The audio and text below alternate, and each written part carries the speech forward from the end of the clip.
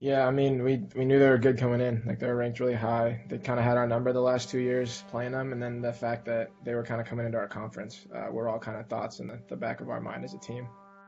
So we just knew that we needed to come out and play better than we had against them the past 2 years. It was really a struggle beforehand, and so this year we thought, we really got to come in, be efficient, and get stuff done right off the bat, and not waste any time in that game. So. They're going to clear out. They want to give Reynolds some room as he goes to the far side crease. Looks to the pass up top. There's side-arm shot. Scores! Right off the bat, first possession, Dylan Wolf. Sullivan working from the X. He's going to drive. Shuffle shot is deflected. Picked up. Follow-up shot. Scores! Dylan Wolf, his second goal of the game. His fifth on the season. Wasn't good, obviously, at the start. To go down 3-0 early in the game, our offense wasn't clicking. We didn't have anything going yet. Couldn't get the momentum right.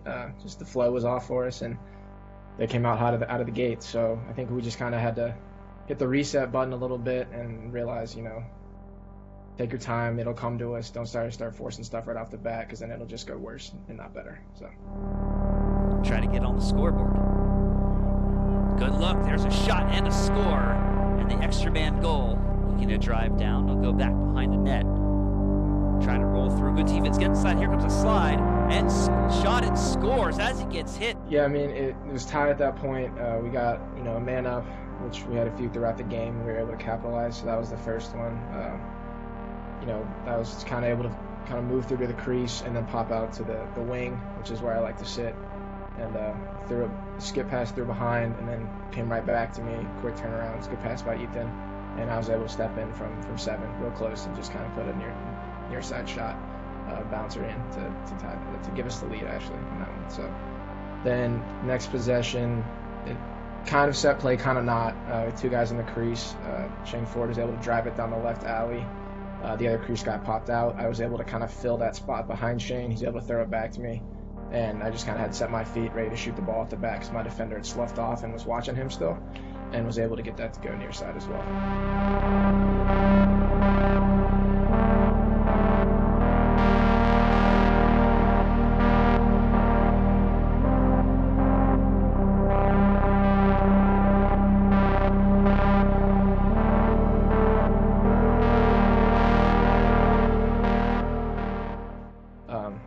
We historically not been a good fourth quarter team, and so we really, I talked to everybody in the huddle. I said, hey, we got to pick this up. Like, we're not blowing this again. I'm not doing that.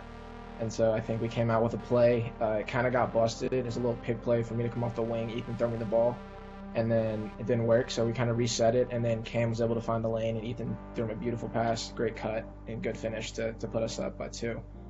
And then, it got kind of crazy from there. So they were able to take it down, and Palast and our defense played really well to only allow 1 there. I know Palast made some crazy saves throughout the game just to keep us in it, and defense was able to help us out on that end of the field late.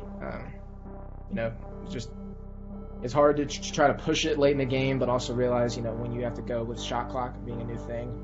And so I think it just got a little more hectic as they were able to pull within 1, and then kind of got the possession back, kind of lost it late, and they had a chance to go out and score, and luckily our defense held it down.